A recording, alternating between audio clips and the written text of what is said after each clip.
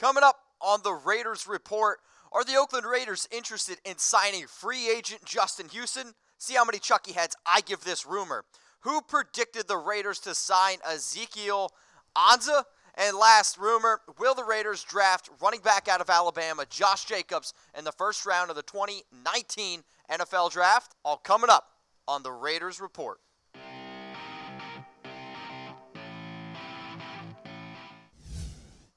Raider Nation, happy St. Patrick's Day.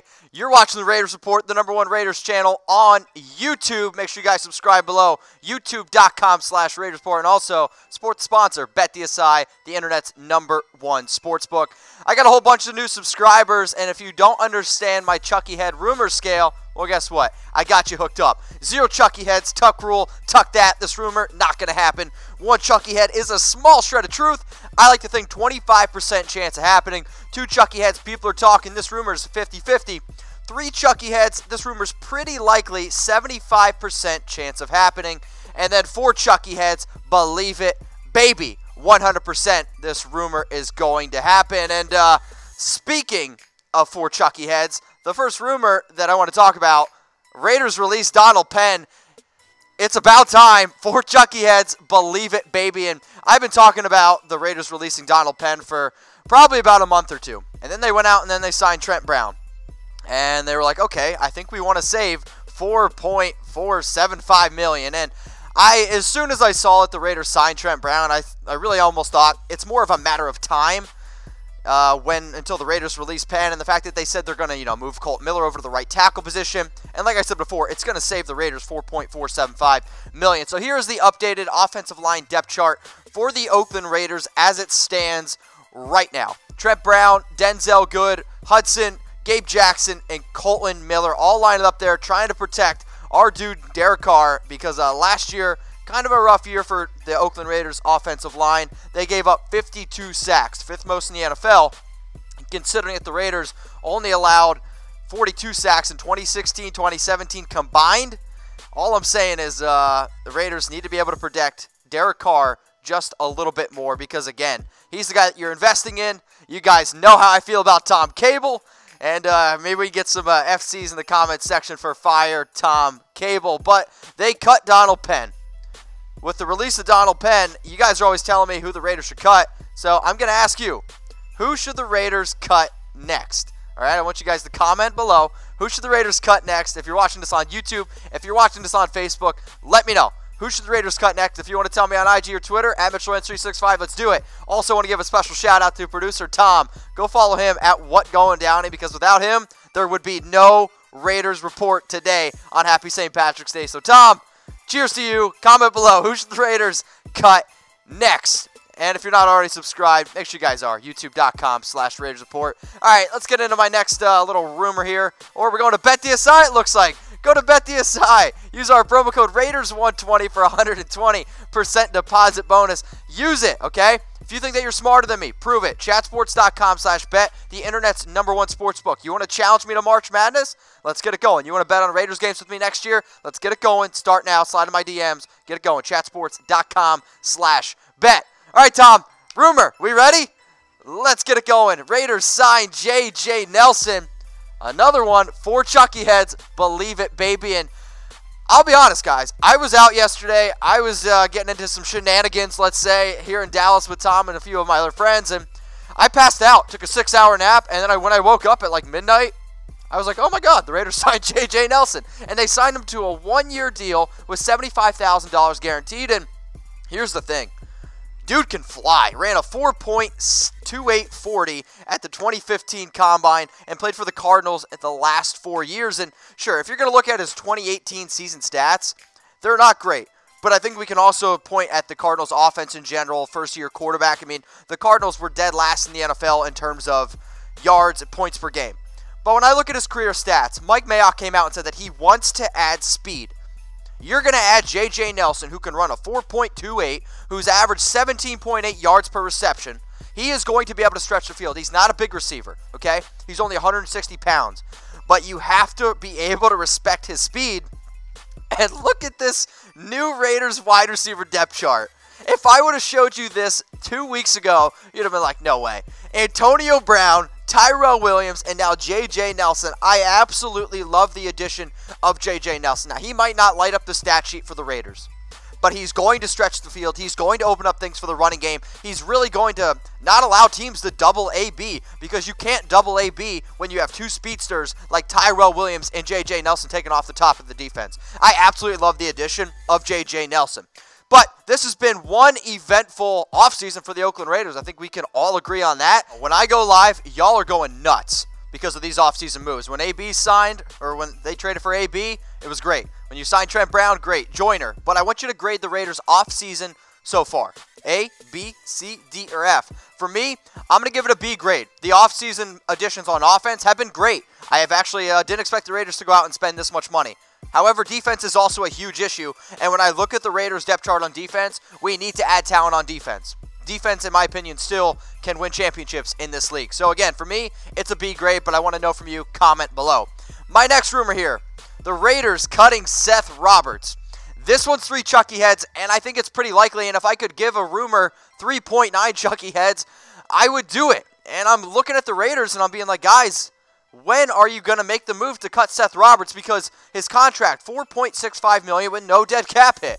And then you add Antonio Brown, Tyrell Williams, J.J. Nelson. The dude's never had over 500 receiving yards in a season, and the only argument that I hear from social media or on the internet, anywhere that I see, is that Seth Roberts catches clutch touchdowns. He's had 3 touchdowns the last 2 years. He had 5 his first 2 years. Now, I think Seth Roberts, his first 2 years, showed some promise. I really do. But from what I've seen from Roberts the last 2 years, there's no way that you can make the argument that we're going to pay a wide receiver who realistically is our 4th wide receiver, potentially our 5th, but yet could be our 6th or 7th option in this passing game. You can't give me a solid enough argument that you're going to pay him $4.65 million, and if we cut him, it saves us all this money. Now, recently, the Raiders, they released Jordy Nelson. They released Jordy Nelson, a wide receiver who had 63 catches for us last year, who led all receivers in receiving yards. And the other thing that kind of scratches my head with the whole Jordy Nelson release, the Raiders paid him $3 million and then released him. I don't really quite understand that, but I want to know from everybody watching, because who's the better receiver, Jordy Nelson or Seth Roberts? If we release Jordy Nelson, we better release Seth Roberts, or else I'm going to go on an absolute tangent online. Going to go insane. Type J for Jordy, S for Seth. You guys know where I stand. My next rumor coming up here on the board, interest in Justin Houston. You guys are going to like this. It's 3 Chucky heads, and I think it's pretty likely. Now, just because that they're interested in Justin Houston, let me phrase this, that does not mean that he's going to be an Oakland Raider. It's just, let's be real, the Raiders definitely have interest in Justin Houston. They watched Justin Houston rip up the Raiders for basically his entire career. Now, he was released by the Chiefs, and I expect Houston to be somewhere around that $8 million a year contract. And he hasn't played in all 16 games since 2014, but despite only playing in 12 games last season, Justin Houston, when on the field, has been productive. And sure, his best years, I think we can all agree, are behind him.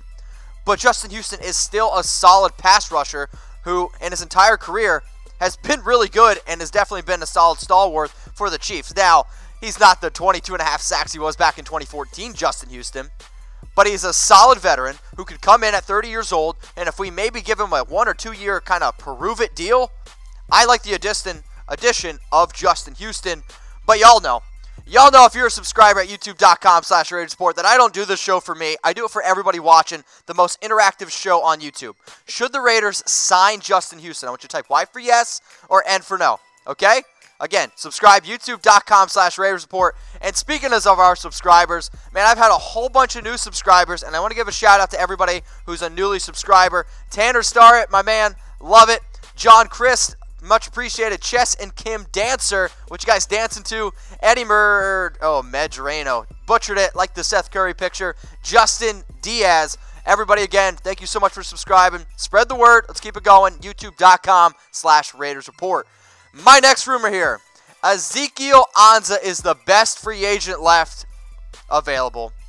Tuck rule, tuck that. Nah, man, I don't understand how ESPN can have Ezekiel Ansah as the top-rated free agent left on the board. Like, when Ezekiel Ansah plays, sure, he's a talented player.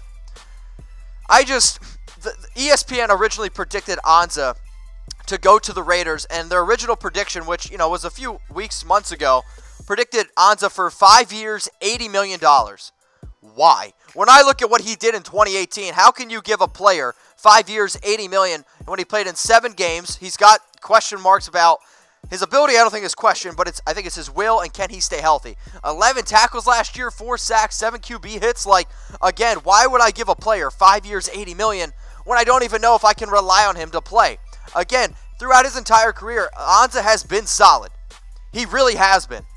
But it's been for, does he want to play? Does he want to win? I'm not quite sure. He's 29, going to be 30 years old. A lot of injuries, a lot of injuries. And I think right now for the Raiders, I do not want the Raiders to touch Ezekiel Ansah. And I say that, and then I'm going to ask you this question. Better free agent, okay? Ezekiel Ansah or Justin Houston? I just talked about both of them. I want you to type H for Houston or type A for Ansah. Simple enough. So if you're watching on YouTube, Facebook, let me know. Hit me up on IG or Twitter at Mitchell Renz 365. My last rumor on today's Raiders Report on a happy St. Patrick's Day version. Are the Raiders targeting running back Josh Jacobs?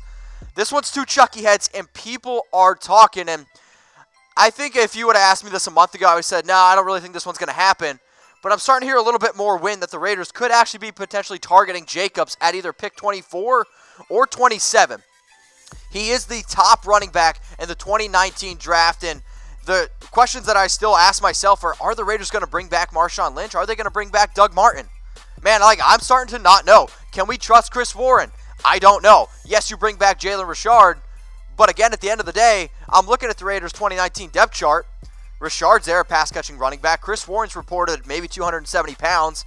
Marshawn Lynch, Doug Martin, both free agents. Running back's a major need still for the Raiders, and if you want to keep our defense off the field, maybe a way of doing it is really stacking that offense and controlling the running game. Now, sure, 120 carries, but he averaged 5.3 yards per carry, 11 touchdowns out of Alabama. But again, when you look at running backs out of Alabama, I don't really look at stats because the backfield's absolutely loaded. And I look at running backs, and Josh Jacobs is the top running back in this year's draft class. And I don't know if it's all that close. I like David Montgomery. I like Darrell Henderson. I like Benny Snell. I like Miles Sanders. But in my opinion, none of those running backs are 3-down running backs. The only 3-down running back that I would have confidence getting maybe, 300 touches in his first year or two would be Joshua Jacobs. Now, I've seen comparisons to Alvin Kamara, but I don't think he's as electric as Alvin Kamara. But Josh Jacobs is a really talented dude who the Raiders could target at pick 24 or 27. So fill in the blank. Let's play a little bit of a game here. You want to play a game? You guys ever see Saw? Fill in the blank. The starting running back for the Raiders in Week 1 will be blank. I want you to fill it in. Is it going to be Doug Martin? Is it going to be Marshawn Lynch, Jalen Richard, Chris Warren? Could it be Josh Jacobs? Is it another running back? Let me know. Make sure you guys subscribe to the #1 Raiders channel on YouTube at youtube.com/Raiders Report. Hit me up on IG or Twitter at Mitchell Renz 365.